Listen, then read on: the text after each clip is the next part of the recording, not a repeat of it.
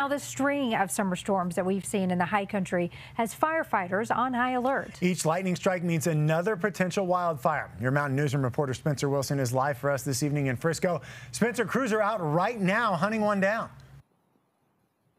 That's right, Michael. They are looking a little bit north of Silverthorne tonight, but they have been getting calls all week because of these lightning strikes, just one after another after another. The U.S. Forest Service has their work cut out for them. We've had numerous lightning strikes over the last couple of weeks that have resulted in new wildfires. Like this one, just outside Frisco on the other side of I-70. Crews got to it and put it out before it became a real issue. But the sparked out stump is the proof of how easy it is for these lightning strikes to pop something off. When there's adequate moisture with a new lightning event to keep a fire at bay, and sometimes that can be a couple of days, sometimes that can be a week or more.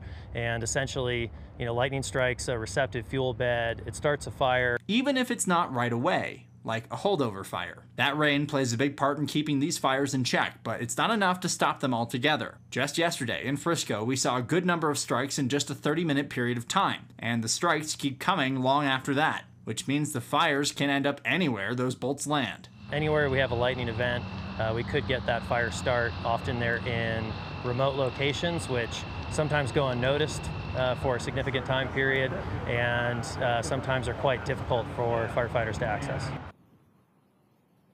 Now, firefighters told me there's not a whole lot that the public can actually do to help them with this besides not starting wildfires of their own. And of course, calling in those lightning strike wildfires if they do happen to see them.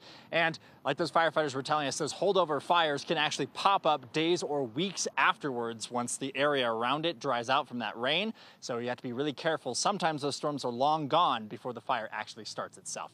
Live in Frisco, Spencer Wilson covering Colorado First. All right, Spencer, thank you. And Spencer doesn't just cover our high country for you. He lives there, and he wants to know what's happening in our mountain communities. You can send him your ideas through our website, cbscolorado.com, or give him a call on our tips line.